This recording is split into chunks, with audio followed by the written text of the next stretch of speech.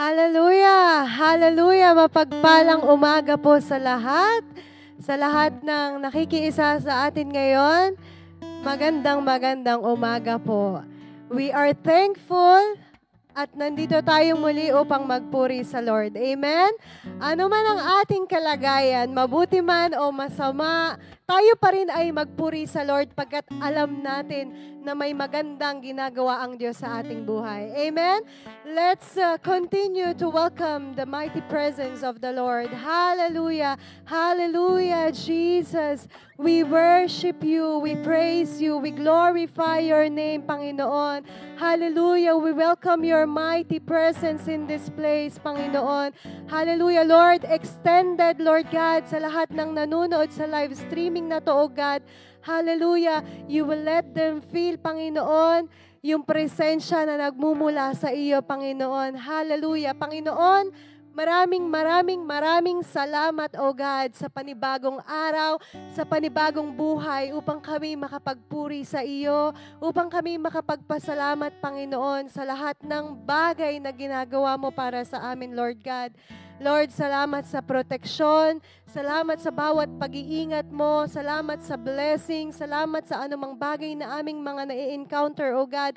Kami nagpapasalamat, Lord God, dahil alam namin na Ikaw ang Diyos noon, ngayon, bukas at magpakailanman. Lord, sa oras na ito, patuloy kaming, Panginoon, lumalapit, Lord God, sa iyo. Patuloy kami, Lord God, nagpapakumbaba, humihingi ng tawad, Panginoon. Lord, anumang bagay, Panginoon, na aming mga nasabi, sinadya man ito, nagawa, Lord God, kami pakalinisan mo, Panginoon, ng iyong banal at makapangyarihan mong dugo. Hallelujah. Lord, linisin mo ang aming mga puso. Ready our hearts, Panginoon, sa umagang ito, Lord God, sa lahat ng aming gagawin, ng pagpupuri sa iyo, Lord God. Lord, continue to give us the anointing, continue to give us, Panginoon, the wisdom that is from you, Lord. Alisin mo lahat ng amin. Ikaw ang maitaas. Ikaw ang mapapurihan, Lord God. Sa bawat, Lord God, gagamitin mo sa araw na ito, Lord God. Cover us with your most precious blood, Panginoon. Use us as an instrument, Panginoon, just to spread your word, Panginoon, sa lahat, Lord God, ng kasama namin sa umagang ito, Lord God. Lord, maraming salamat. We know and we are claiming, Panginoon, the victory sa umagang ito, Lord God. No works of the enemy, Panginoon, will prosper in this place, Panginoon. Walang gawa ng kaaway, Panginoon. Hallelujah. Hindi namin yun pinapahintulutan pagkat your mighty presence will overflow, Panginoon. Hallelujah. Hallelujah. Thank you, Lord God. Thank you, Jesus. Hallelujah. We welcome you. And we give you the highest praise and glory. In Jesus' name we pray. Amen. Hallelujah.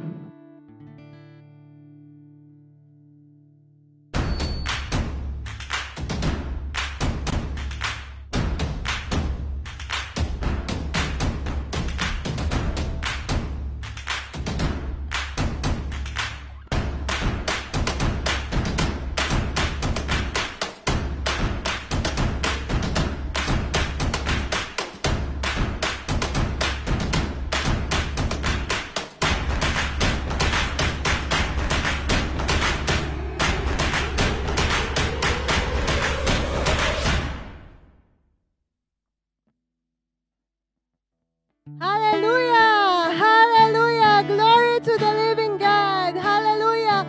Come on, let's give the best clap offering to the Lord that we can give. Ano man ang iyong sitwasyon, ano man ang iyong kinalalagyan, nasaan ka man sa oras na ito, papurihan mo ang Diyos dahil siya ay karapat-dapat na pasalamatan. Amen? I just want to read one verse. Sabi sa Isaiah chapter 25 verse 1, Lord, you are my God. I will exalt you and praise your name, for in perfect faithfulness you have done wonderful things, things planned long ago. Kapatid, ang sabi ng Lord ang dami na niyang pinlano para sa atin. Alam ng Diyos kung ano ang sitwasyon natin ngayon. Alam ng Diyos kung gaano kahirap ang buhay. Alam ng Diyos kung anong ang iyong karamdaman. Alam ng Diyos kung ano lahat ng iyong pagdadalamhati sa umagang ito, sa araw na ito. Alam mo kapatid, ang sabi ng Lord, when you just open your mouth and sing the praises and hymn for Him, ang Diyos ay may ginagawa sa buhay ng bawat isa. Naniniwala ka ba doon? Maniwala ka sa umagang ito, pagkat sa pagbukas ng iyong bibig, sa pagpupuri mo sa Lord, merong gagawing maganda ang Diyos sa buhay mo. Amen? Hallelujah! Come on, let us give the best praise to the Lord. Hallelujah, Jesus! Come on, kapatid, sabayan niyo po ako sa umagang ito sa pag-awit sa Lord.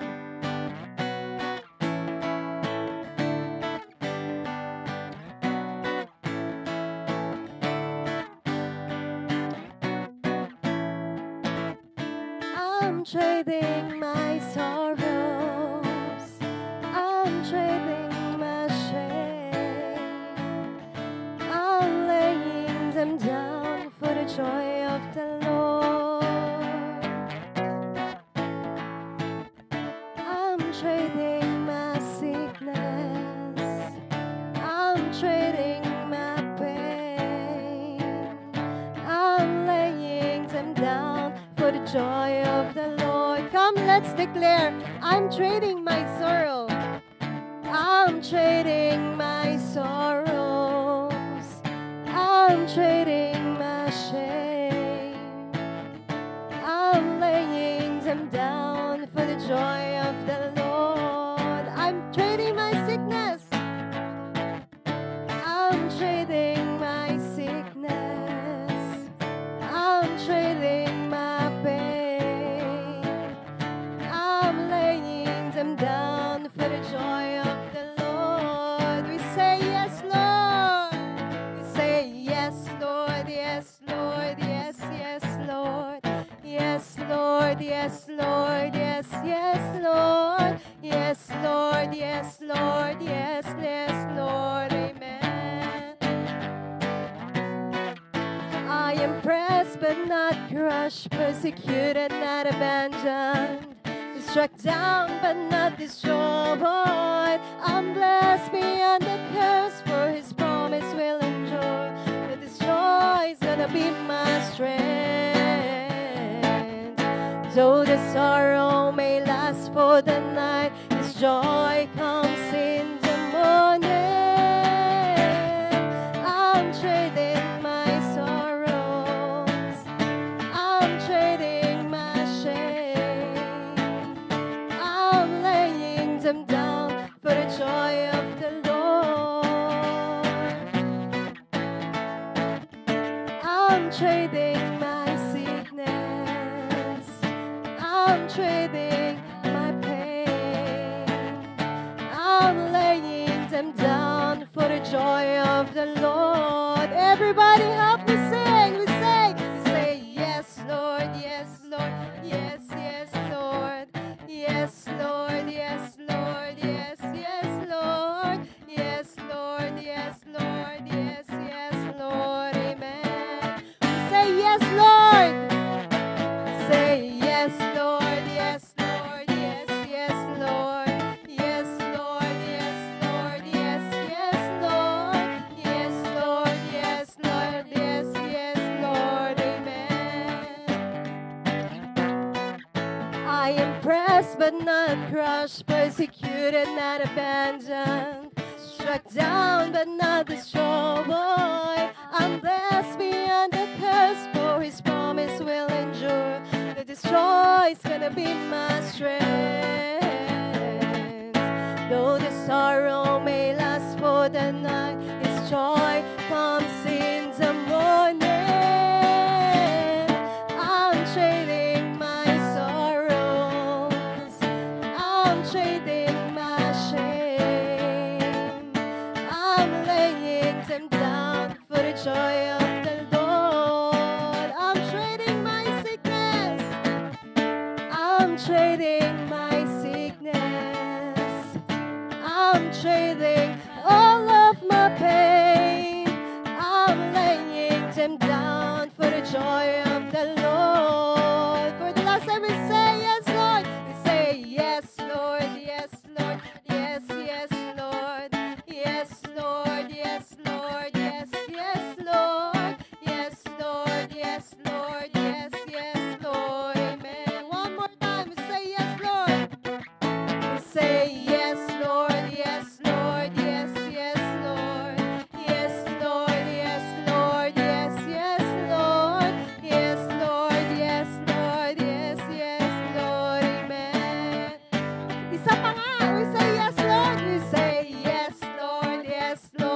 Yes, yes, Lord.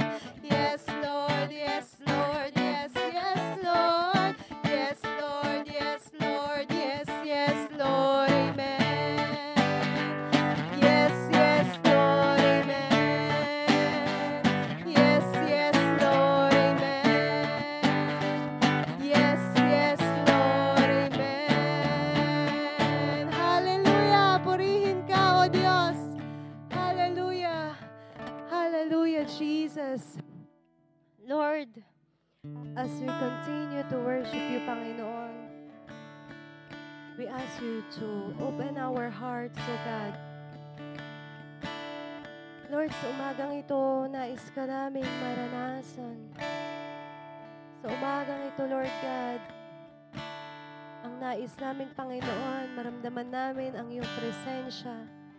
Lord, yung makapal mong presensya, O God. Lord, I know, O God, you are working out all the things, Panginoon, para sa aming mga buhay. That we don't have to worry, Panginoon, dahil kailanman hindi mo kami iniwan, kailanman hindi mo kami pinabayaan, Lord. Lord, Ikaw ang Diyos na hindi nagbago. Ikaw ang Diyos namin noon, Ikaw ang Diyos namin ngayon, at Ikaw ang Diyos namin magpakailanman. At alam namin, Lord God, na sa bawat sitwasyon, na sa bawat, Lord God, na aming kinatatayuan, Lord God, alam namin nandyan yung biyaya mo na hindi mo kami pinababayaan, Lord. Hallelujah. Hallelujah. Narito kami,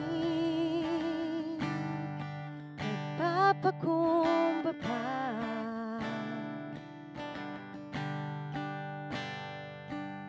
umaasa sa'yo, walang hanggang biyaya. Bawat hakbang, bawat saglit, sa bawat sandali, puno ng pag-asa, nagdiringgin ang aking pagsamo.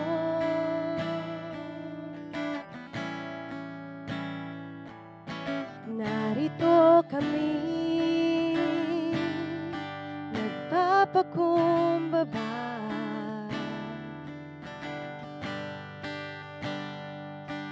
umaasa sa'yo, walang hanggang biyaya.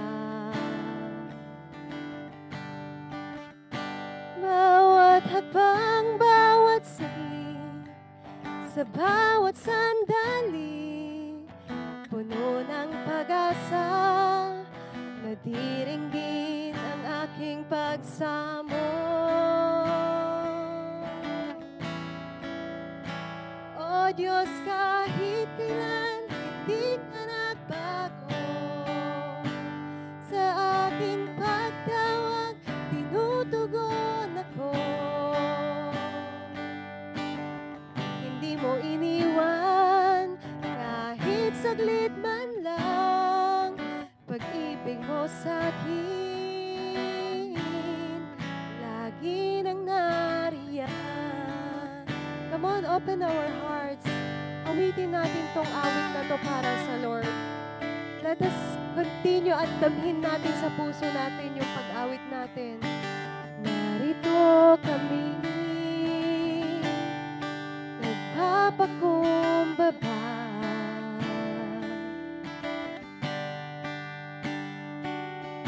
umaasa sa'yo,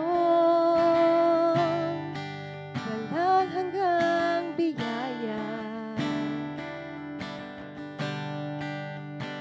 Bawat hakbang, bawat saglit, sa bawat sandali, puno ng pag-asa, nadiringgin ang aking pagsamo.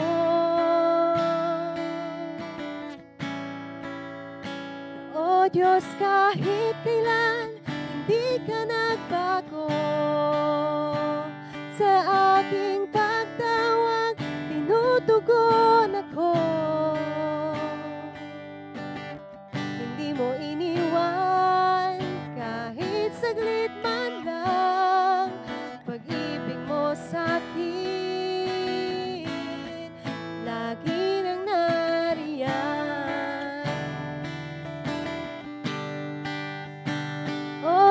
kahit kailan, hindi ka nagbago. Sa aking pagtawag, tinutugon ako. Hindi mo iniwan, kahit saglit man lang, pag-ibig mo sa'kin, lagi nang nariyan.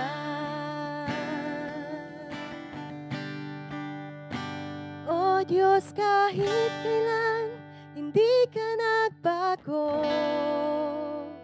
Sa aking pagtawag, tinutugon ako. Ikaw ang Diyos noon pa man, maging ngayon at kailanman. Sa habang panahon, wala kang katulad. O Diyos, kahit kailan. O Diyos, kahit kailan, hindi ka nagbago.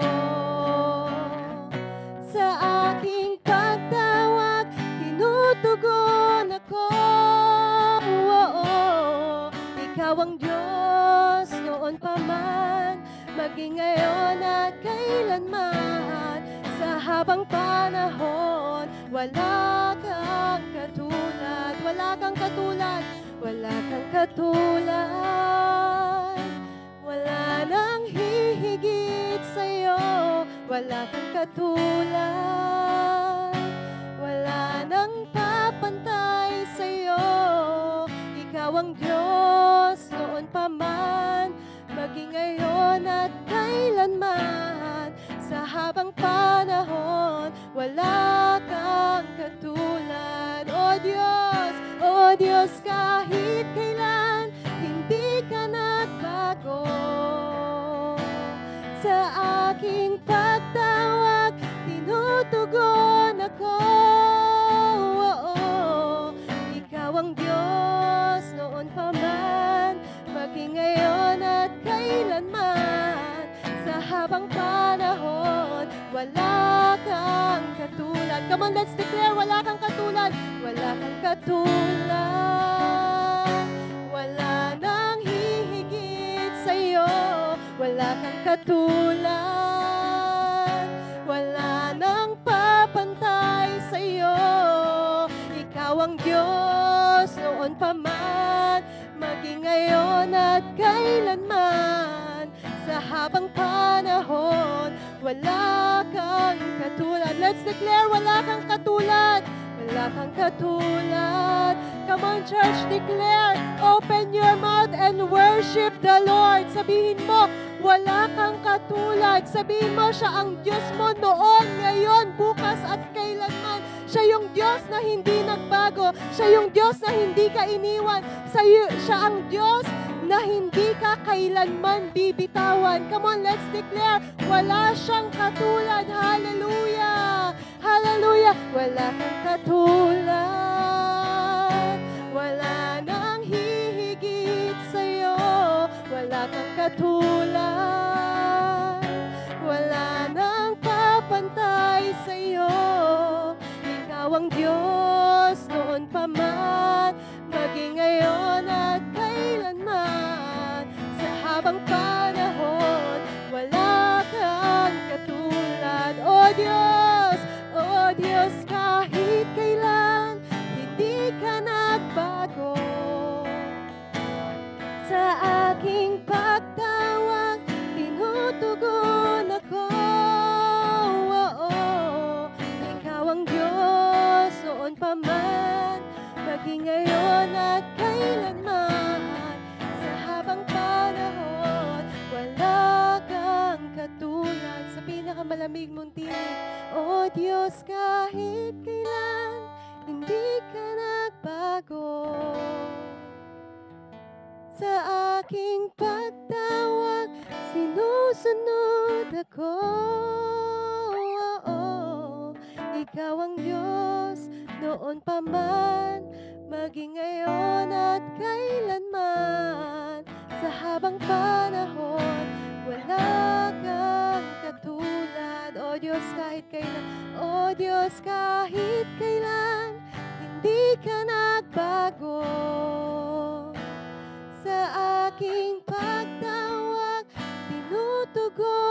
ako.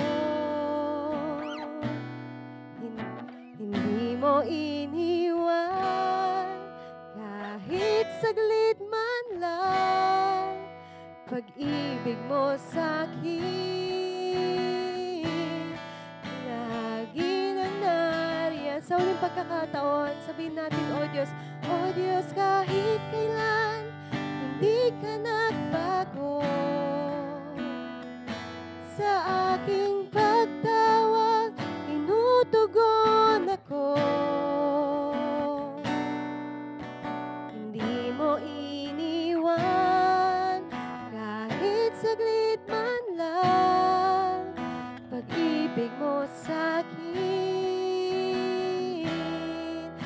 lagi nang nariyan. Oh, oh, oh. Hallelujah. Hallelujah. Oh Diyos, kahit kailan hindi ka nagbago. Hallelujah, Jesus. Kahit kailan, Lord, hindi ka nagbago, Lord God. Lord, kahit kami bumulong sa pagpatak ng bawat luha, Lord God, kahit kailan, hindi ka nagbago sa aming buhay. Kahit kailan, hindi mo kami iniwan. Lord, sa bawat pagdapa namin, Lord, patuloy mo kaming binabangon. Hindi mo kami iniwan. Hindi ka nagbago sa amin, Lord God. Lord, we may say, Panginoon, na kami ay, Lord, kami ay nagbabago, kami nanlalamig, Lord. Kami tumatalikod, Lord God. Pero ikaw, Lord, never mo kaming kinalikuran. Never mo kaming iniwan. Never mo kaming pinabayaan, Lord. That's why you deserve all the worship. You deserve all the glory. You deserve all the adoration. You deserve all the thanksgiving because you are worthy. You are worthy, oh God. Hallelujah. For you are you are the Alpha and the Omega. You were the beginning and the end. Ikaw ang Diyos na walang katulad. Ikaw ang Diyos na hindi nagbago. Hallelujah. Lord, hallelujah, Jesus. We just continue to worship, to give you praise, to give you glory, the highest praise and the highest adoration. Hallelujah, Jesus. Wala kang katulad. Hallelujah, Lord. You are the great God. Hallelujah. You are worthy to be praised. Hallelujah. Hallelujah, Jesus. Thank you for giving us a privilege to worship you, O God. Hallelujah. Hallelujah. Thank you, Lord. Thank you, Jesus. Thank you, Holy Spirit, O God. Hallelujah. Hallelujah, Jesus. Hallelujah.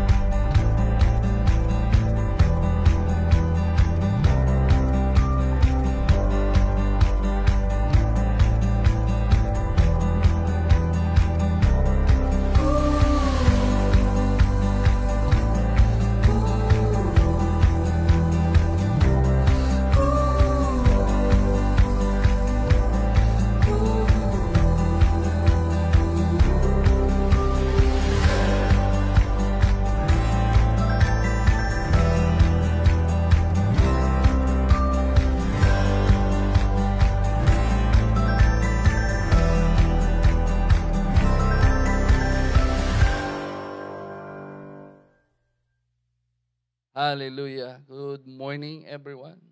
Once again, at welcome po sa ating live broadcast ng ating worship service this Friday, October 30. Yun. Hallelujah. It's really a great privilege to stand before you, stand before our Lord to deliver His message para sa atin. Kasama po ako doon. Yun. I've been a preacher or I've been a pastor for the last 8 years. 8 years already. I've been naging pastor po ako about February 26, 2012. So it's been like 8 years already. And to tell you honestly, this is the first time that I'm getting these goosebumps, and I'm kinakabahan po ako, tell you honestly. This morning, I don't know why, and sabi ng Lord, Aisha, tumayo ka lang doon. Stand there. I've been preparing for this day.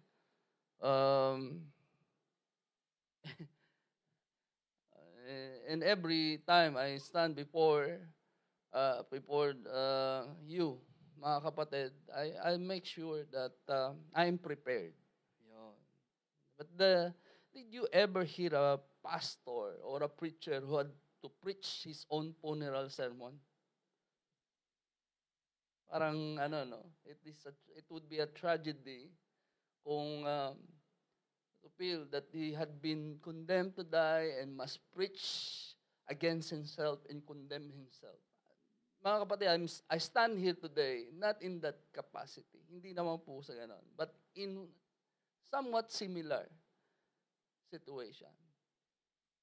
Ang feeling ko po kasi that what I'm going to deliver today will also condemn myself. And I was praying earlier that before I entered this pulpit, that I would be able to fearlessly discharge my duty. I would be able to deal honestly, even with my own heart, and that I might preach knowing myself to be a chief culprit of this message. And so today, for the last 8 years that I've been preaching, I will be preaching the book of Revelation. This is the first time that I'll be preaching on the book of Revelation. Usually, when we hear the book of Revelation, pag ito po nadinig natin, we think of the end of the world. Di ba? Yun lagi ang pumapasok agad sa ating isipan about Armageddon, 666, and etc. Yes, it takes us through the great tribulation and all the woes and the final destination of all unbelievers and believers for eternity. Yun po yun. But alam niyo po ba, a lot of Christians nowadays avoid this book because they cannot understand it. Hindi po nila maintindihan or natatakot sila sa mensahe. And some other people say its content are somewhat dreadful or terrible. Kaya hindi nila binubuksan o hindi nila binabasa ito. And they do not see the importance of this book in a way that we will be revealed to us today. Sa araw pong ito. God is going to reveal something important in our life. Amen po ba? Sino po ang naniniwala doon? Hallelujah. That's why I am encouraging everyone to share and tag your family and friends with this message of the Lord. Huwag po tayong mahiya na i-comment. Ilagay po sa comment box yung mga pangalan ng ating mga loved ones for them to hear this message as well. Hindi po lang para sa atin ito, para din sa kanila. Amen po ba? So they will know the message of the Lord. Amen po ba? So, yun, that's what comes in our mind when we hear the word book of Revelation, di po ba? Na para bang it's terrible. This is the end of days. Yes, it talks about that, and yes, we should be concerned about it. But You know, mga kapatid, doon po sa Revelation chapter 1, sa beginning chapter, no po, ang sabi po doon, this is a revelation from Jesus Christ. Revelation chapter 1, verse 1 to 3. Ang sabi po doon, this is a revelation from Jesus Christ.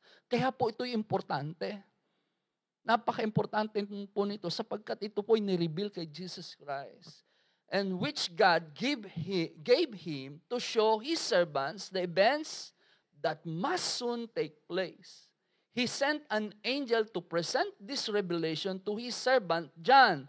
Tapos ito po ni-reveal, this revelation, this message of the Lord Jesus Christ was revealed through an angel to John, sabi po doon sa verse 2, who faithfully reported everything he saw. Yun po yung, kaya po ito'y inasulat. This is his report of the Word of God and the testimony of Jesus Christ. Kaya kailangan po natin ito pakinggan. Bakit? Bukod sa ito po ay mensahe galing sa Lord, kay Jesus Christ, ang sabi po doon sa verse 3, ito po kung inyo po talagang babasahin maigi, if you're going to really read this, ang sabi po doon sa verse 3, Revelation chapter 1, verse 3, hindi pa po tayo lumalayo, God blesses the one who reads the words of this prophecy to the church. That's why we are reading this right now. For you to be blessed, for us to be blessed. Ang sabi po niya, karugtong, and He blesses all who listen to its message and obey what it says. For the time is near. Malapit na po talaga. Malapit na po talaga. I'm telling you this. The time is near. And it is really appropriate for us to read and receive this message today. Sino po ang naniniwala doon? Amen po ba? Amen. So, again, I'm asking you to share. I am encouraging you. I am pleading for you to share this message to your loved ones. Because this talks about the time that is near. Amen po ba? And for you to be blessed, mga kapatid, for us to be blessed. Ang sabi po niya, again, uulitin ko po pasensya po na po, para ito po ay talagang maisapuso po natin. I have to repeat this once again. Ang sabi po doon sa verse 3, Revelations chapter 1, verse 3, God blesses the one who reads the words of this prophecy to the church. And He blesses all who listen to its message and obey what it says, for the time is near. Okay? Maliwanag po yan. Okay? Wala pong pambobola. Ito po, what is written. It is written, mga kapatid. Amen. Hallelujah. Now, so the book of Revelation contains, it starts with the letters, in which Jesus charged yung 7 churches of Asia Minor. Yung Asia Minor now is called Turkey. It's called Turkey now. Yung po yung Asia Minor na tinatawag. And today, we're going to read the letter of Jesus Christ to the church in Ephesus. Ayun. So, ang sabi po doon, pwede po bang tayo ay tumayo for the reading of the word? I would like to ask everyone to stand for the reading of the word. Ang sabi po sa Revelations chapter 2 verse 4, nevertheless, I have this against you, that you have left your first love. Sige po, sa Tagalog, uulitin ko po. Sa Tagalog naman, babasahin po natin. Subalit may isang bagay na ayaw ko sa iyo. Iniwan mo na ang pag-ibig mo noong una. Let's pray. Let's bow our heads and close our eyes. Yes, Father God, we thank you sa umaga pong ito, Lord. At patuloy po kami nagpupuri at niluluwalhati ang iyong dakilang pangalan, for you have once again called us to hear your message today, Lord. Salamat po sa buhay po ng bawat isa. Lord, itago mo po ako sa likod ng krus upang yung tanging glory mo lamang ang makita at madinig ng mga tao na nanonood ngayon at manonood pa sa mga susunod na panahon ang iyong mensahe. That this message will truly be planted in the hearts of every person that are listening right now. In Jesus' name, Lord, patuloy na ikaw, Lord, ang maghari sa buhay po ng bawat isa. Mag-glorify ka namin, maitaas lamang ang iyong dakilang pangalan in Jesus' name. Amen and amen. So, brothers and sisters, if you're going to again look at the verse that we have read, kung ating pong pagninilay-nilayan, iisipin, no? Ang unang-una po nating makikita dyan, mapupuna, doon sa ating binasa, is that the Lord perceives. What do I mean by this? That He perceives, o nakikita niya, He recognizes something. No? Our Lord, pag tinignan nyo, our Lord sorrowfully, yung parang siya ay nalulungkot, na nakita niya, napuna niya the faults of His church. Kaya po ang sabi niya, nevertheless, I have this against you. Sino po ba yung church? Tayo po yun. Tayo po yun. It's not the structure, but tayo po. Ikaw, ako, lahat tayo. Tayo po ang church. No? But if you're going to, again, look at his the way he perceived it, he perceived those faults as hindi po niya nakakalimutan o yung mga nagawa natin. Yung ina-admire pa rin, in-accept yung mga nagawa natin, yung labor natin. Kaya nga po, ang sabi niya rin doon sa, kung itataas po natin doon sa verse 2, I know your works, your labor, your patience, and that you cannot bear those who are evil. Kapatid, He is not oblivious to our labor. Ibig sabihin, alam niya yung paghihirap mo, pagpapagal mo, kung if you are serving the Lord, if you are in a ministry, alam niya. He take notes of all those things that you have done for His church, for Him. He knows everything that you are doing for Him. Alam niya ang ginagawa mo para sa Kanya, and He acknowledges those things that you do. Lahat, kapatid, ng pagpapagal mo sa Kanya, alam na alam ng Lord yon. Do not think, mga kapatid, that our Lord is blind to the beauties of His church. Nagagandahan siya sa church natin.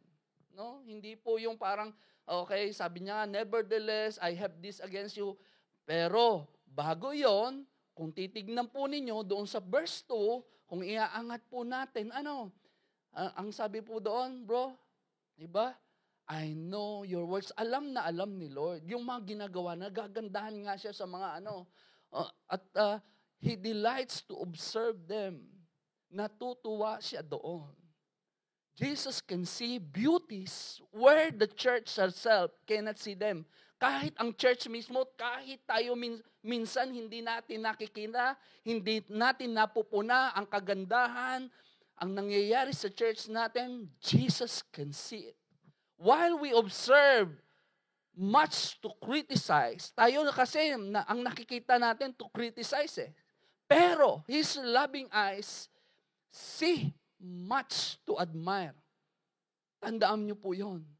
Hindi niya siya tumitingin dahil siya ay to criticize, but to admire. Amen po ba? Yon. Hallelujah. when we in zealousness, kasi pag minsan tayo so overzealous tayo, self-examination tayo kasi ini-examine natin lagi yung sarili natin and write bitter things and criticisms against ourselves. 'Di ba? Pinupuna natin masyado yung sarili natin na parang, "Hoy, ano ba tong nagawa ko? Palpak na naman ako." But the Lord Jesus Christ sees even in those bitter self-condemnation, our hard work and efforts. Yung lahat ng inilalagay natin, ini-invest natin na kalakasan, alam ng Lord yon. No? He says, I know your works. Sinasabi niya yun sa iyo, kapatid. Kung ikaw ay nagpapagal, sabi niya, I know your works. But while Jesus can see all that is good, but in truthfulness, His love is not blind. Hindi po bulag ang kanyang pag-ibig. Kaya po, He noticed in this text that Christ perceived also the flaw in His church. In the church, even in the midst of hard work and service, nakikita rin niya. Kasi hindi siya bulag ang kanyang pag-ibig. No, kung if you're going to notice, if you're going to really study the book of yung Church of Ephesus, they are full of work. Busy sila. But this church at Ephesus was not only hardworking, hindi lang po sila hardworking, they were also patient in suffering great persecution. Kaya po ang sabi niya doon, I know your works and your patience and how you have remained and patient and have not fainted. Alam na alam ni Lord yun na ikaw, no, ang church, kung ikaw ay nape-persecute, alam ng Lord yun. And this church, mga kapatid, has been under persecution upon persecution, but they bear it all with courage and continued still confessing their faith to the Lord. And this was good. And the Lord highly approved it. But yet, underneath it, He saw that they have left their first love. Nakita pa rin ng Lord yung pagbabago sa kanilang pagmamahal. The Ephesian church excelled in something else. Alam niyo po ko, no? It's discipline. Disiplinado sila. Yung kanilang pagtuligsa sa mga heretics. Kaya nga sabi niya, doon pag binasa niyo ulit, yung sa verse 2-3, ganyan, ano? And that you cannot bear those who are evil. Diba? They would not tolerate false doctrine. They would not put up with unclean living. Ayaw po nila noon. Talagang tinutuligsa nila yon. Pag hindi aari, ay hindi po pwede talaga. They fought against evil, not only in the common people, but in prominent individuals. Bakit?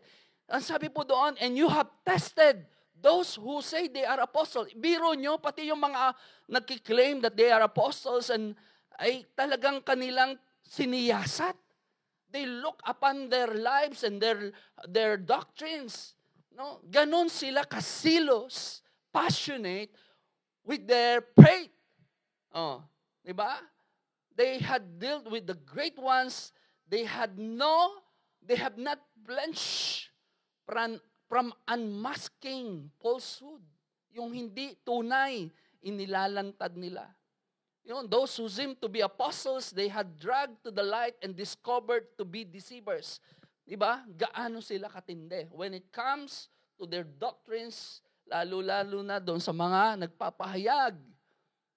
The church of Ephesus was strong in their convictions. They did not yield their faith nor play the traitor to the Lord. For this, the Lord commended them.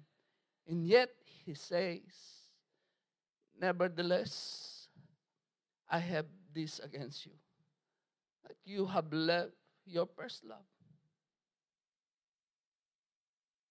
Kapatid, that you have left your first love. When you think about it, isipin po natin, is that really serious? Seryoso ba talaga yon. I mean, gaano kaseryoso ba yon yung you have left your first love?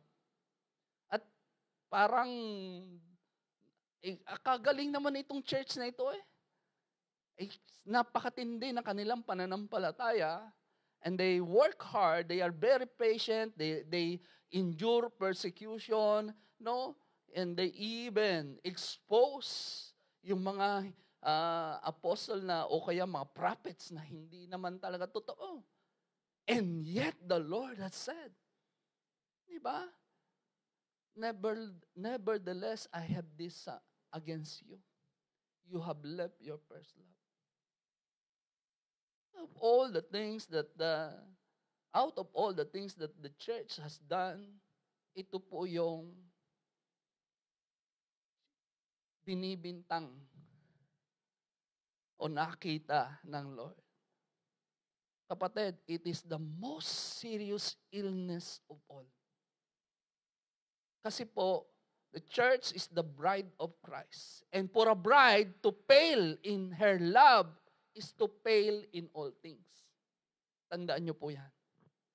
It is common for the wife to say that she is obedient, and she's doing a lot of things for the husband, di ba? And so on and so forth. But if the love to her husband has evaporated, nawala po yung pagmamahal, nawala yung pagmamahal ng asawa, asawang babae sa kanyang asawang lalaki, ano pa? She has lost the very life and soul of the marriage. Our relationship without love is nothing. Walang kwenta po yung relasyon na walang pag-ibig. Di po ba? Ikaw ba, makikipagrelasyon ka, walang pag-ibig, okay lang sa'yo? Okay lang sa'yo? Anong silbi ng inyong relasyon kung walang pag-ibig? So, kapatid, this is a very important matter. Our love to Christ, this love we have for Christ is very important because it touches the very heart, our very heart. Yung sentro, mga kapatid, ng ating relasyon sa Kanya. This is the very essence of our spiritual life. And as a church, we must love Jesus or else we have lost our purpose for existence. Ganon po kaimportante yon. A church has no reason for being a church when she has lost the love within her heart. And when that love grows cold, pag nanlamig yung pag-ibig mo sa Lord, ano pa? No, kahit anong sakit pwede mong tiisin eh. Pero ito kapatid, this is a heart disease. You cannot endure. Hindi mo kaya. When our sickness is a disease of the heart, it is full of danger. And for us to be charged o sabihan tayo that you have left your first love, it is a disease of the heart, a fatal disease. Kapatid, unless God will intervene and stop its progress, kaya nga nangungusap siya sa iyo ngayon eh. Any man, any woman, any child of God here, kung ito, kapatid, hindi mo alam, sinasabi sa iyo ng Lord. And this is a sad thing. Nakakalungkot po ito. No danger can be greater than this. If you lose your love to the Lord, you lose everything. Lahat ng pinaghirapan mo, lahat ng pinagpaguran mo, you lose everything. If you leave your first love, our first love, we will even lose all our strength, our peace, our joy. Kasama to doon, kapatid eh. Lahat yun eh. Kasama lahat yon. You know? Ito pa yung nakakalungkot. Ito po. When I was really, paggabi nga eh, I just mentioned the verse. And it really brought tears to my eyes. Alam niyo kung bakit? It was Him. It was Jesus who found out. Kaya sabi niya eh, nevertheless, I have this against you, that you have left your first love. Jesus Himself found it out. Ay, hindi ko po alam how it will strike you. Pero as I thought it over, this fact brought tears to my eyes. Hindi ko pa mapigilan na siya mismo ang magsasabi sa atin at ang makakahalata na tayo, we have left our first love. Alam nyo, kung ako, when I'm beginning to live my love to Christ, or love Him less than I do, I would like to find it out myself. Gusto ko ako mauna. Gusto ko maramdaman ko, malaman ko muna. Para naman makagawa ako ng paraan. Para naman may masabi ako. But for Him to find it out, ang hirap. Sobrang nakakalungkot po. Sobrang nakakalungkot. For us na malaman ng Lord o sabihin sa atin na we have lost our first love or we have left our first love at we have grown cold, for us na sabihan ng Lord na ganon. Hindi ko alam kung how you taking this. That we should keep on growing cold? Nalalamig tayo? Nalalamig? And never care about all this until Jesus points it out to us. Diba? Hindi mo nahalata rin sa sarili mo na nanlalamig ka na pala, na panlalamig na pala yung nangyayari sa'yo. Pastors did not know it, but He saw it who loves us so well, that He delights, mga kapatid, in our love and suffers when it begins to fail. Siya mismo, kapatid, ang nakapuna sapagkat siya yung nasasaktan. When He noticed, when He recognized that our love has grown cold,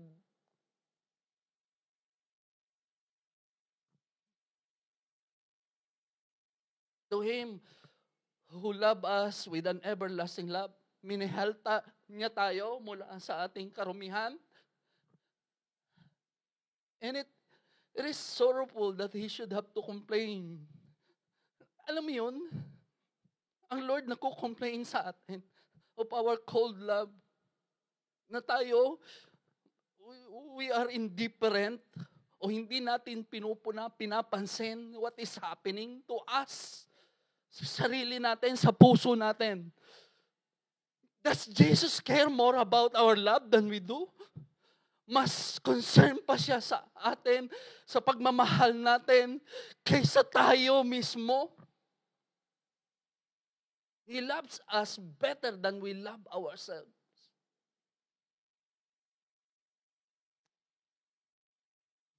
Alam mo, ito pa yung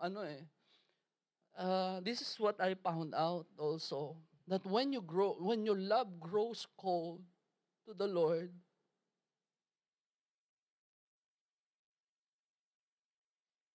it's actually not missing. Hindi po nawawala yon, hindi nawala. Alam mo po ang nangyari? Yung pagmamahal po pala natin sa Lord Ang nangyari, pinaltan natin ng something else. May ipinalit tayo. Yun po ang mas masakit para sa kanya eh. May mas mahal ka ng iba.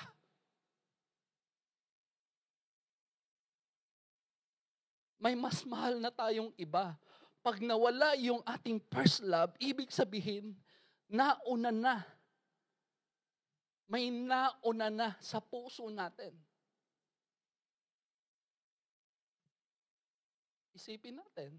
Isipin mo kapatid, kung ano ang nauuna sa'yo.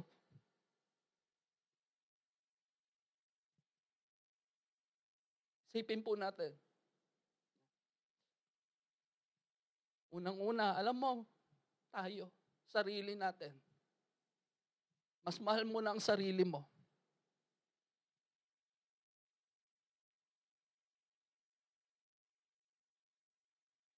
Okay? So tignan po natin. Let us analyze our life. Yung pag-ibig natin. This is not a complaint from an enemy, but a dear wounded friend. You know, when you notice, when you read again the verse that we had, and when he expressed yung kanyang naramdaman sa atin, pag-ibig, he expressed it with great pain.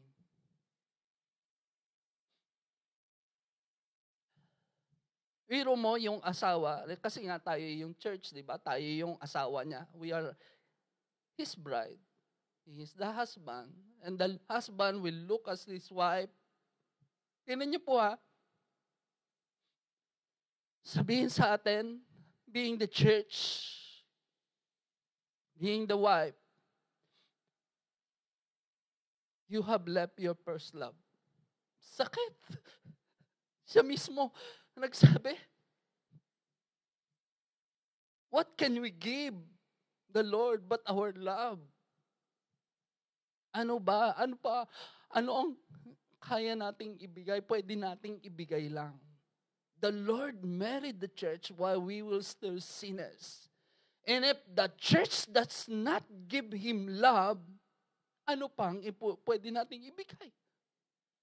If we begin to be unfaithful in heart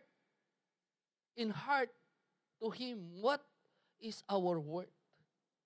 Brothers and sisters, can you and I let Jesus find out that our love is defined parting? Maalis na, that we are ceasing to be zealous for His name. Parang sa pagkakataong ito, again, we are wounding Him. Parang we are again crucifying the Lord. It is as if He is holding up His hands this morning with the pressed blood upon them and say, you know, these wounds, these are the wounds which I received in the house of my friends. It was nothing that I died for them. But you know, ito ang sinasabi sa atin ng Lord ngayon, it hurts a little bit that after having died for them, they have failed to give me their hearts.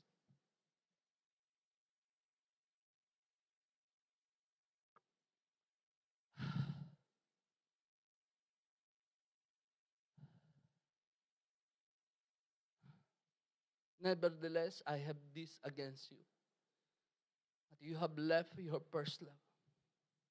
No, it sounds very harsh. For His love speaks in it, parang nakakaawa ang Lord eh.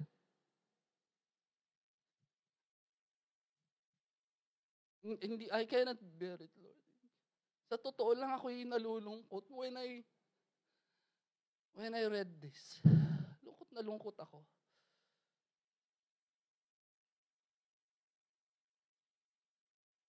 And doon sa verse 5, ang sabi, remember therefore from where you have fallen. Indeed, Lord, we have fallen and we have left our first love for you. Alam niyo mga kapatid, Jesus counts this as to be a personal wrong done to himself. Parang personal po ito sa kanya. Kaya sinabi niya, nevertheless, I have this against you. It is not an offense against the king or any judge or any president, but against the Lord Jesus Christ as the husband of the church. It is an offense against the very heart of Christ himself. Nevertheless, I have this against you. He does not say, your neighbor has this against you, your child has this against you, your God has... Hindi po niya sinabing ganun eh. Sabi niya, but I have this against you. Your hope, your joy, your delight, your Savior, I have this against you. The Savior, our Savior, the Lord Jesus Christ tells us this most lovingly. Sana katulad ko rin siya. I mean, nakapagsalita rin ako na tenderly, and yet hindi ko kaya. I'm grieving mga kapatid. Sa totoo lang, mga nakarang araw talagang I'm really grieving. Parang, you know, when you lost a love, especially the love that we have for Jesus Christ, mas masakit pa yun eh, sa lahat ng sakit na mararamdaman mo. Pinakamasakit.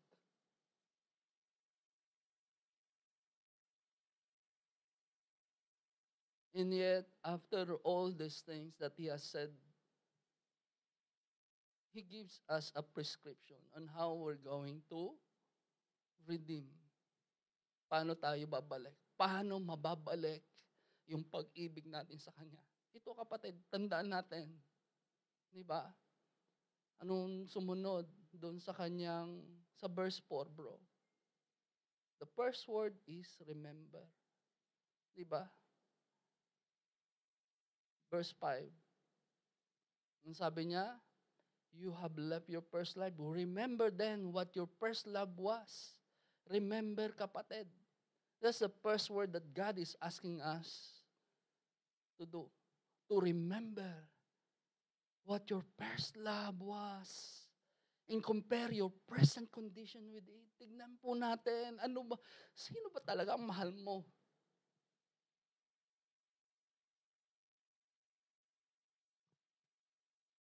Kaya di po ba, natandaan po natin, when we do our communion, we do it because we want to be, para alalahanin ang ginawa niya sa atin, para sa atin. Kaya yun lagi ang sinasabi niya, alalahanin niyo ito.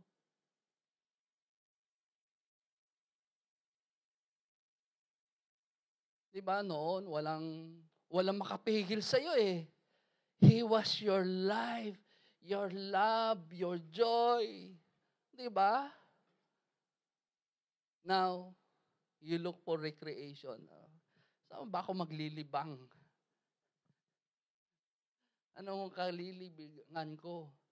You no longer admire Him. You look at other beauties na. Iba na yung maganda sa'yo. Di pa tayo nahihiya nito? Kung hiyang-hiya.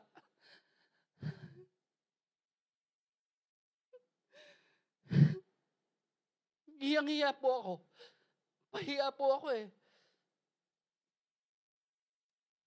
We were never tired of hearing about Him and serving Him. Hindi tayo nagsasawang makinig ng mga gospel, songs, preachings, di ba? Kanta pa tayo, memorize natin. Lahat ng awit, kung pwede nga lang, gumawa ng sariling awit para sa Kanya, gagawa tayo, di ba?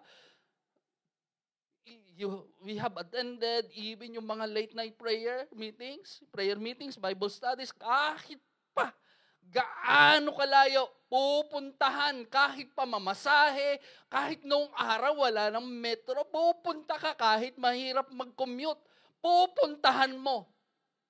Diba? Now, Umupo lang tayo, makinig ng preaching for a couple of minutes, 30 minutes, nahahabaan na tayo. Boring na sa atin. Mas excited ka na ngayon sa K-drama. Diba? Anyari, te?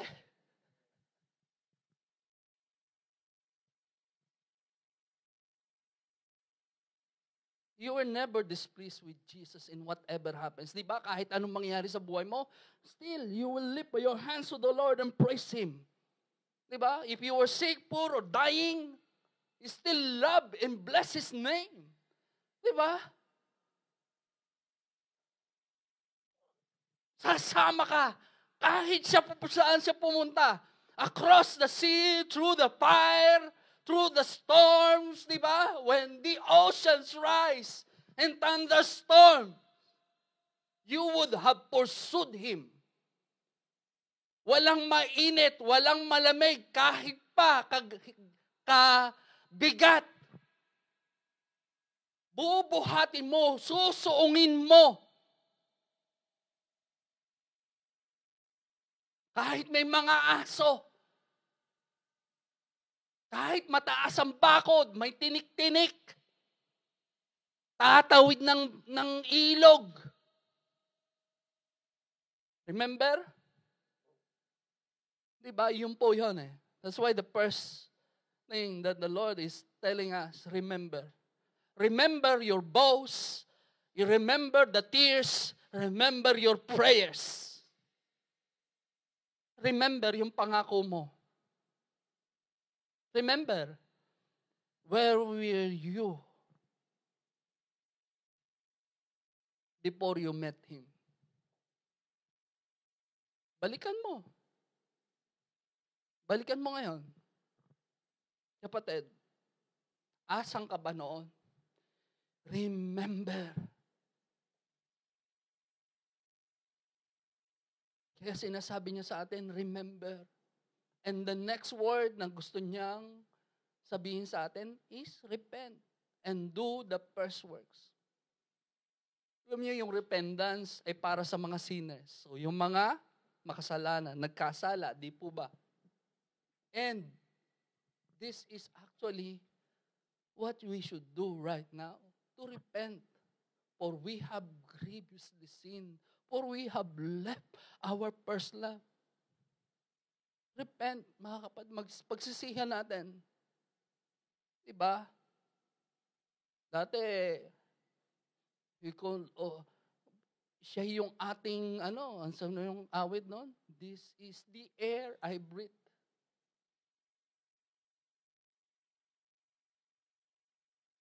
But to quit your first love, this is the most grievous thing we could have ever done. We could done for Him.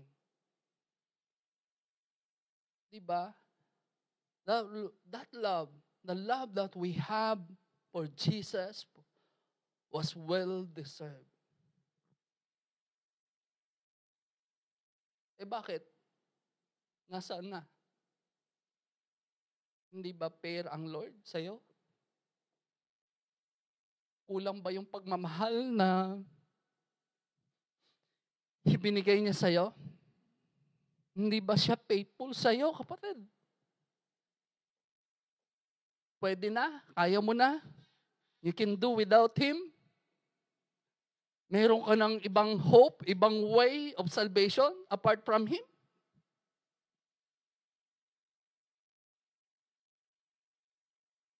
And sabi po ng Lord, repent. Let us repent. Siya natin. The third word that we have to remember is to return. Remember, repent, and then return. Sabi po doon, repent and do the first work. So let us return. Hindi po niya sinabing, repent and get back to your first love. Hindi po eh. Ang sabi niya, repent and do the first works.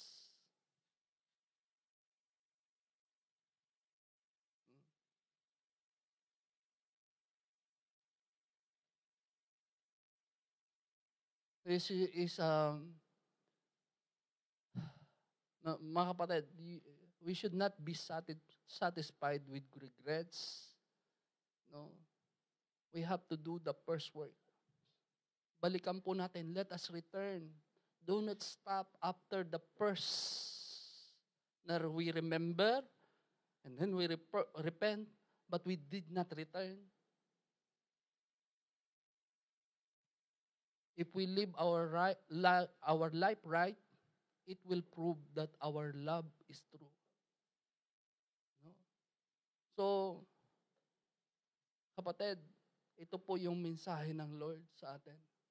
We are to get back to these first works at once. Kailangan po natin, balik tayo. Kung ano yung ginagawa natin noon, gawin po natin, O Lord. Kung ikaw ay nagsaserve noon, kung gaano kainit yung pagsaserve mo sa Kanya, balik natin yun. Ayaw mo mawala yung pagmamahal sa Kanya, di ba?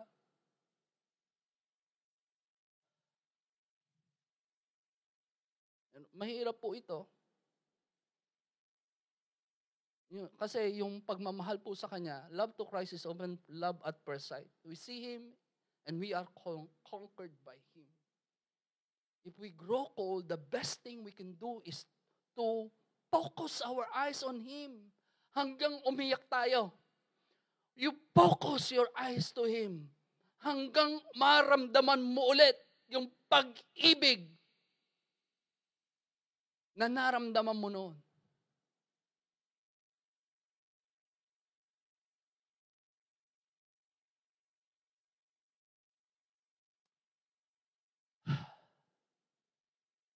May the Lord help us to do much better than before. Ang sabi po nga doon sa kung titingnan nyo po, itutuloy nyo yung sa verse 7. Ang sabi po doon, to him that overcomes. Because really it takes a lot of effort to overcome this in our life. No? You have to overcome something, yung nauna dyan sa puso mo. Kailangan mo ngayon paglabanan yan. You will have to fight against liturgy. Ano yun? Liturgy. Yung pusyaw, katamaran, yung numbness. You have to wrestle and struggle until you get the mastery over yourself and yield yung ating nature to the Lord. No? Brothers and sisters, I have no desire to say a word longer than what the Lord is telling us. Na magpapakita na ako ay mas mabuti kaysa inyo. Sapagkat, mga kapatid,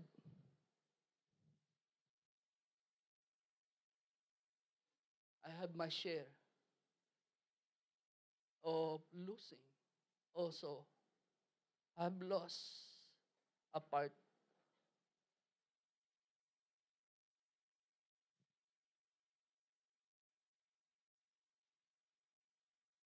The Lord bless us.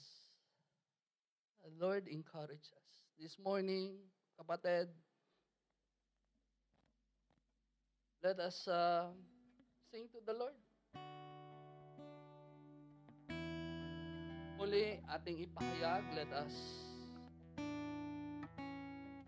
come to the Lord and remember yung ating first love. Natatandaan mo pa ba, kapatid? Natatandaan mo?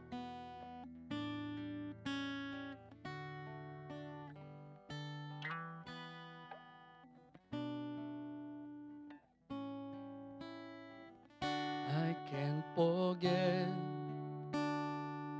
I still remember the place you found me, and I surrender when your grace covered my shame and saw my need. Once again, I can't forget.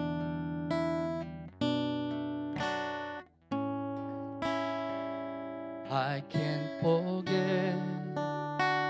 I still remember the place you found me, and I surrender when your grace covered my shame and saw my need.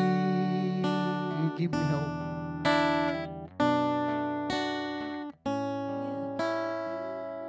You gave me hope, hope and a future. My heart is yours, and forever I am loved only because you first loved me, and I love you. Sabihin mo sa Lord.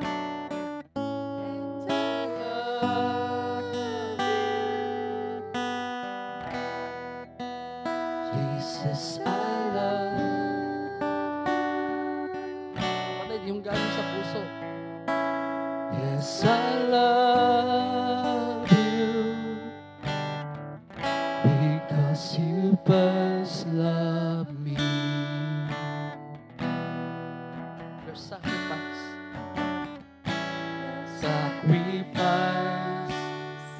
is overwhelming, suffered and died because you love me. Now I'm alive only through Christ who first loved me. And I love you. Sabihin mo sa Lord, He's listening right now. And I love you, Jesus, I love you. Yung malambing-bingin, kapatid, parinig mo sa Kanya. Yes, I love you because you first loved me. I love you. And I love you, Jesus, I love you. Yes, I love you because you first loved me.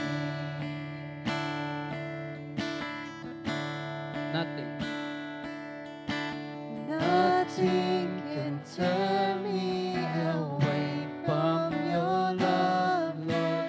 Nothing can separate your heart from mine. Nothing can tear me away from your love, Lord. I am yours. I am yours. Nothing can tear me away from your love, Lord. Nothing can separate your heart from mine. Nothing can tear me away from your love, Lord. I am yours. I am yours. For the last time. Nothing can tear me away from your love, Lord. Nothing can separate your heart from mine. Nothing can tear me away from your love, Lord. I am yours. I am yours. I am yours. I am yours. And I love you. Jesus, I love you. Kapatid, this is the day Yes, I for us to once again express because you ang ating pagmamahal sa Lord. love me. Kung nandun ka sa punto, kapatid, na naramdaman mo na ikaw yung sinasabihan ng Lord ngayong araw na ito. Pasalamat ka sa Lord sapagkat narinig mo ang mensaheng ito. Sapagkat mahal na mahal ka niya. God love you so much. Ayaw niyang mawalay ka sa kanya, kapatid. Kaya gusto niya ibalik ka, bumalik ka, kapatid. Gustong ipaalam ng Lord sa iyo kung hindi mo naramdaman na nanlamig ka, kapatid, sinasabi ng Lord sa iyo, you have left your first love. Baka hindi mo na po na sa mga nangyayari ngayon sa iyo, you're asking bakit ganon? It is because you have left your first love. God wants you to remember your first love. Gusto niya muli ibalik sa'yo yung pag-ibig na yon. Kapatid, sabihin mo sa Lord, He's waiting for you to say, tell Him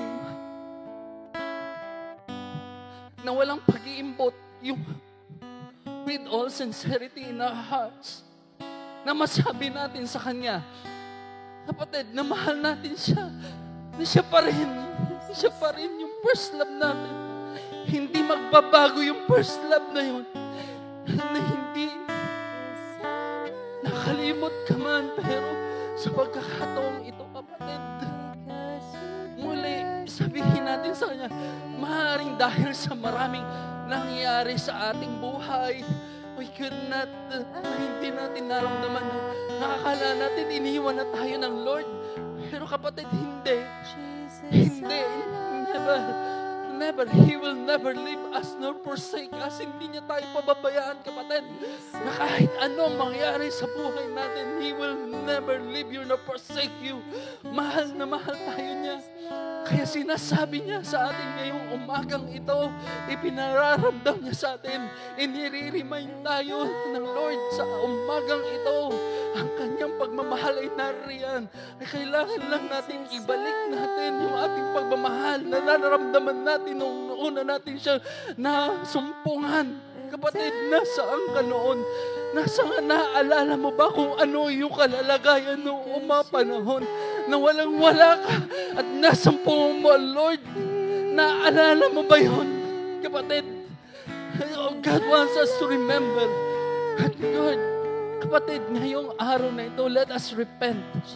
Pagsisihan natin kung tayo ay nakalimutan natin yung ating pagmamahal sa Kanya. Kapatid, this is the day. God is telling you, nevertheless, I have this against you. You have left your first love. You have left your first love. Kapatid, si Lord ang nagsasabi sa iyo. Nangungusap ang Lord ngayon sa iyo, kapatid. Baka sobrang busy ka, kapatid, sa kingdom, pero nakalimutan mo yung King. That you have forgotten to express your love to the King. Hindi lang dapat tayo busy sa kingdom Dapat busy rin tayo. Dapat palagi natin naaalala ang pagmamahal natin sa Kanya.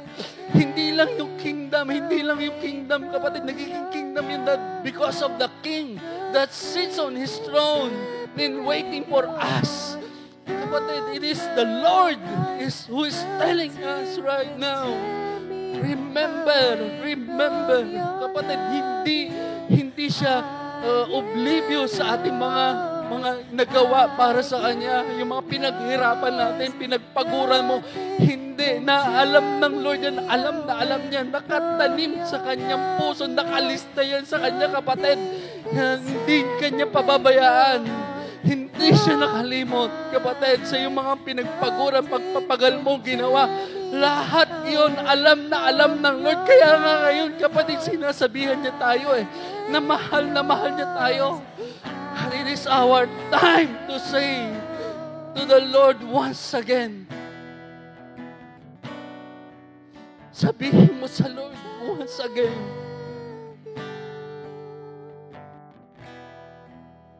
Jesus, I love you.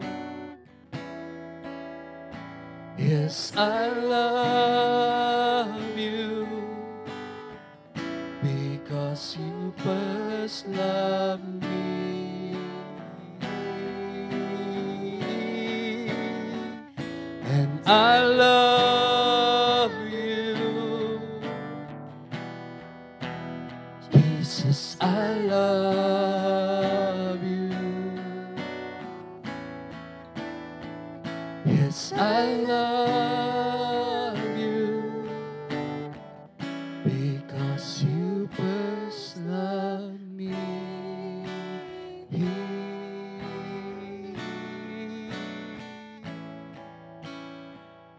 And I love you. Even, Lord, to the last breath, can you say to the Lord,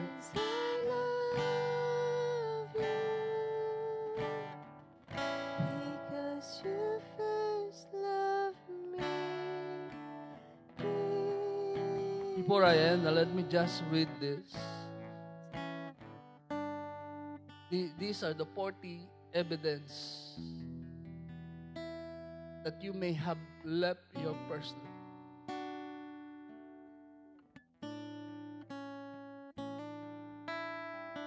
You don't have a strong desire to spend time with Him. You don't have a strong hunger for the Word. Bible reading now is a chore, something to mark off as to-do list. Spending time in prayer is a burden, a duty rather than a delight. Your worship is formal, dry, lifeless, and you're just merely going through the motions. If your private prayer and worship are almost non-existent, cold and dry, you're more concerned about physical health, in comfort, than your condition, than the condition of your soul. You crave for physical food, and yet doesn't have an appetite for spiritual food. You crave for human companionship more than a relationship with Christ. Spend more time and effort on your physical appearance than cultivating an inner spiritual beauty to please Christ. Your heart toward Christ is cold and indifferent. You don't want to talk about spiritual things anymore.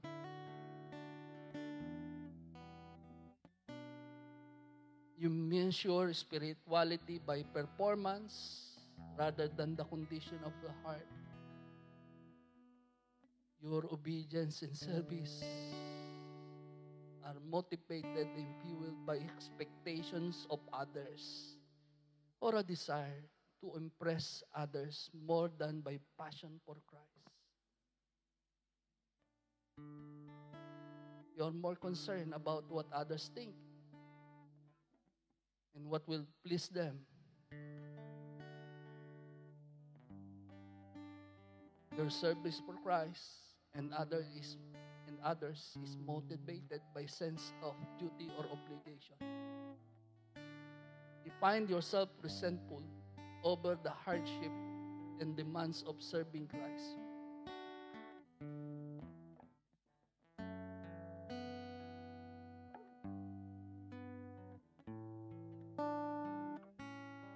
You have a hard time coming up with something fresh to share in a testimony.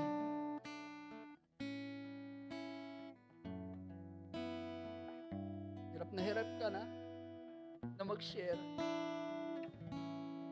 o bumangon para manood ng worship service. You enjoy secular songs, movies, and books more than songs or reading materials that point to Christ. You prepare the company of people who don't love Christ to the company and fellowship of those who do. You are more interested in recreation, entertainment, and having fun than in cultivating your intimacy with Christ.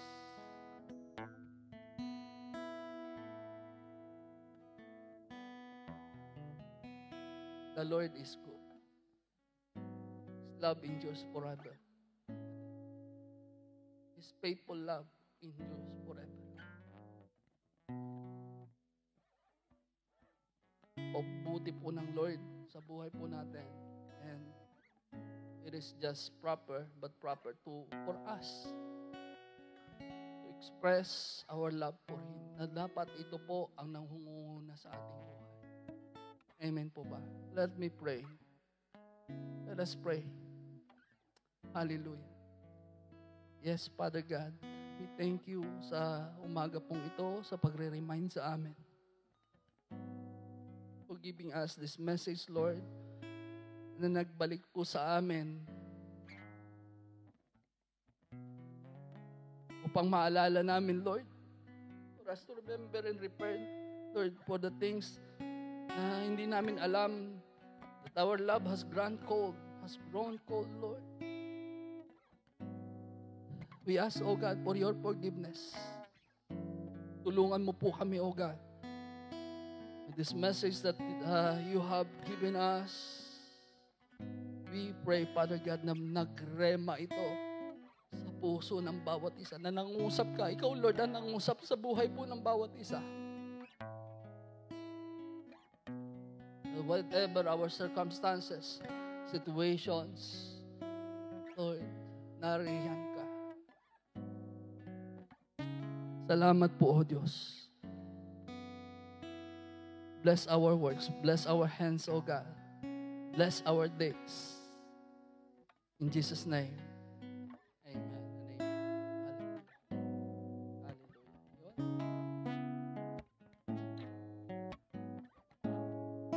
Hallelujah. Sige po, at tayo po ay mag-proceed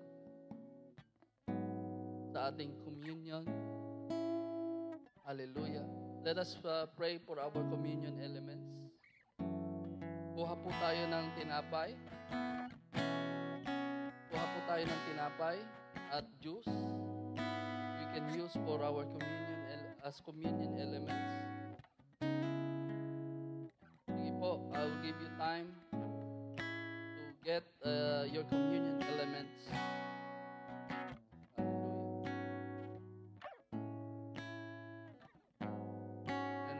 So, kung meron na po kayong mga tinapay at juice,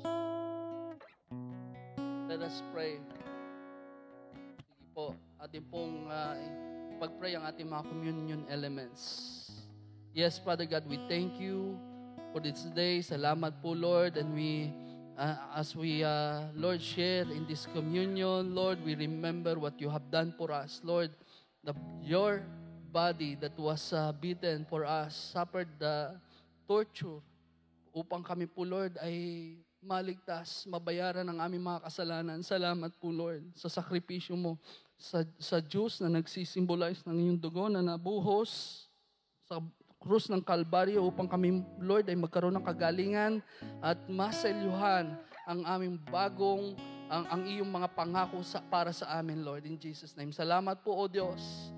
Pangalan ni Jesus, amen and amen. Sige po, let us distribute ang ating communion elements.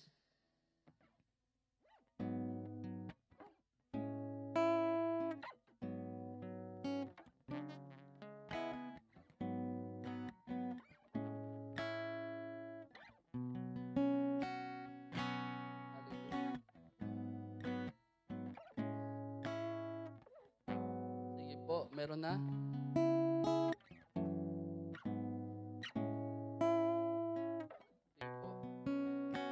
Let us read in 1 Corinthians chapter 11 verse 23 up to 26.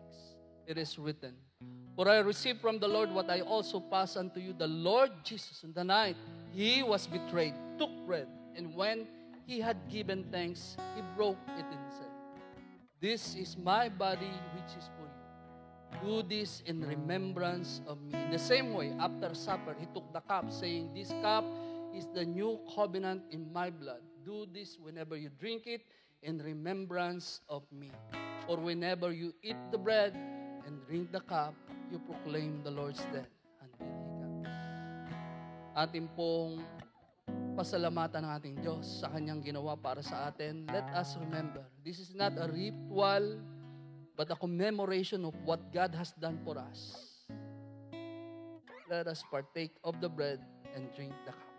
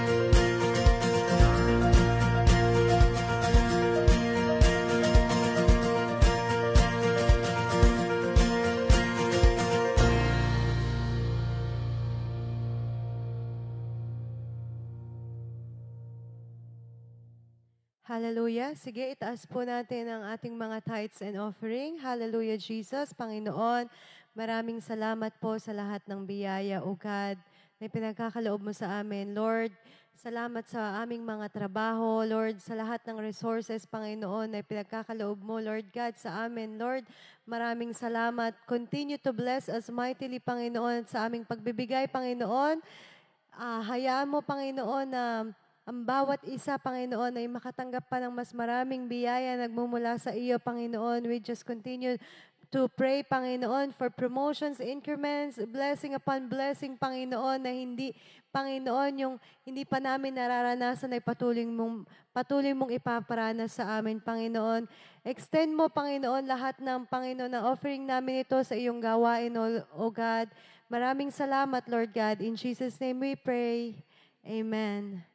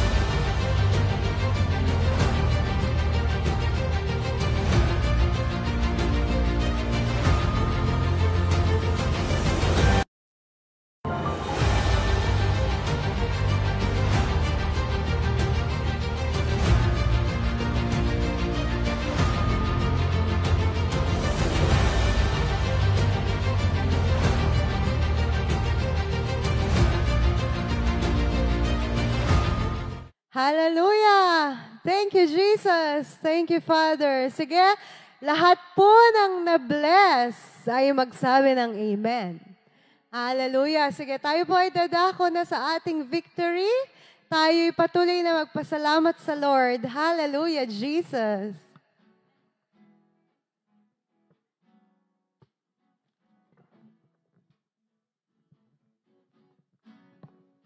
Kung aking mamasdan ang kalawakan, hindi ko maunawaan ang iyong dahilan kung bakit ako'y pinili mo't inalagaan. Di ko kayang isipin, hindi ko kayang sukatin ang pag-ibig mo, Jesus, na iyong binigay sa akin. Minsan pa. Kung aking mamasdan ang kalawakan, hindi ko maunawaan ang iyong dahilan kung bakit ako'y pinili mo't inalagaan. Di ko kayang isipin, hindi ko kayang sukatin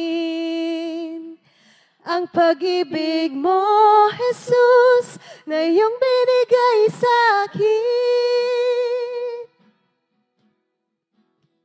Salamat, salamat, O Jesus, sa pag-ibig mo. Walang ibang nagmahal sa akin ng katulad mo. Salamat, salamat, O Jesus, sa pag-ibig mo.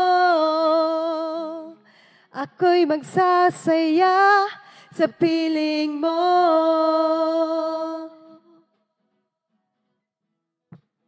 Buhay ko na ang purihin ka. Buhay ko na ang purihin ka. Buhay ko na ang sa'yo'y sumamba.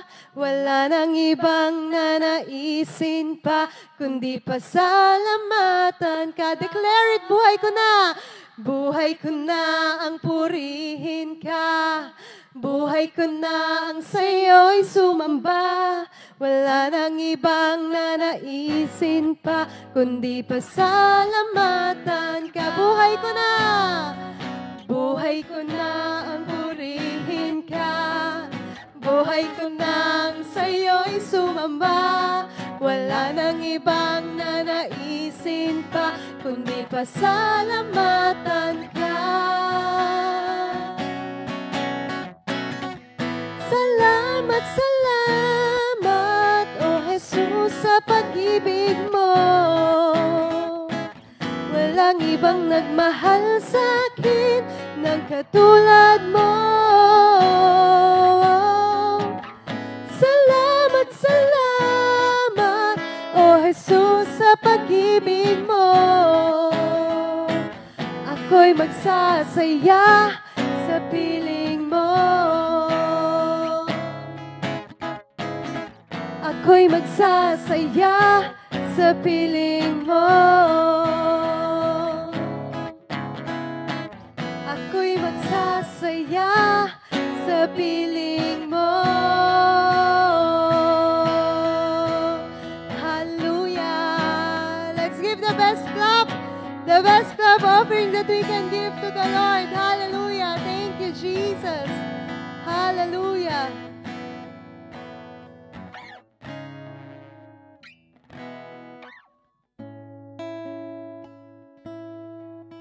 Po, itaas po natin ang ating mga kamay para sa benediction. But before that, let us close. Hallelujah. Yes, Father God, salamat po muli, Lord.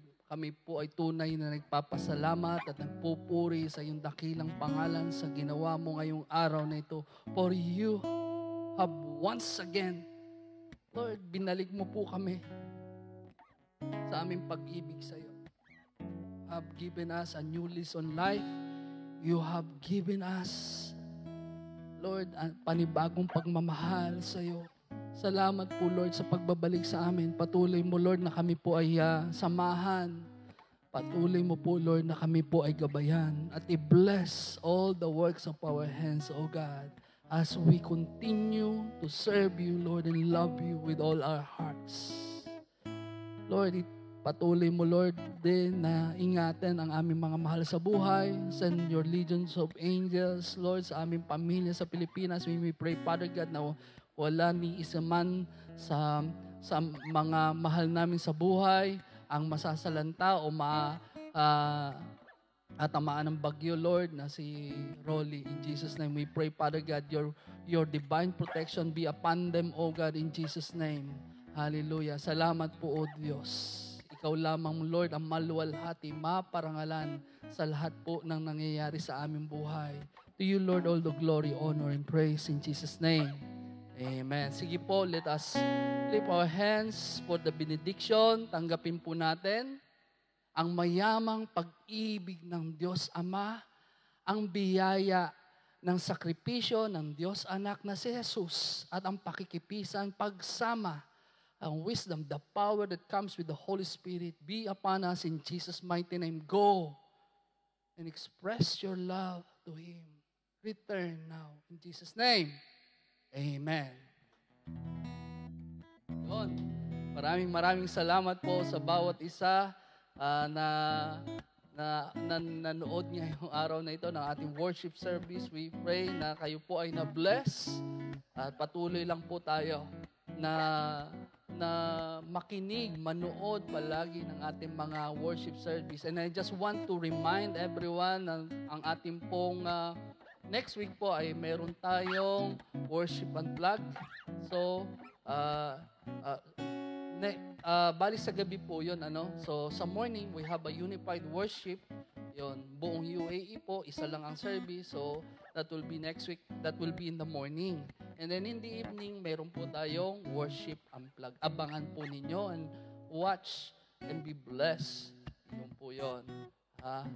7 p.m. po. 7 p.m. November 4. 11 p.m. sa Pilipinas po. Dubai time, 7 p.m. 11 p.m. Philippine time. Yun. Okay? 11 p.m. Philippine time. Tama? Okay? So, again, maraming salamat po. At we declare abundant blessings po sa buhay po ng bawat isa. Patuloy lang po tayo. Kapit lang po. Kapit po. Hindi tayo binibitawan ng Lord. Amen po ba? Ayun. God bless po. Magandang umaga po at God bless everyone.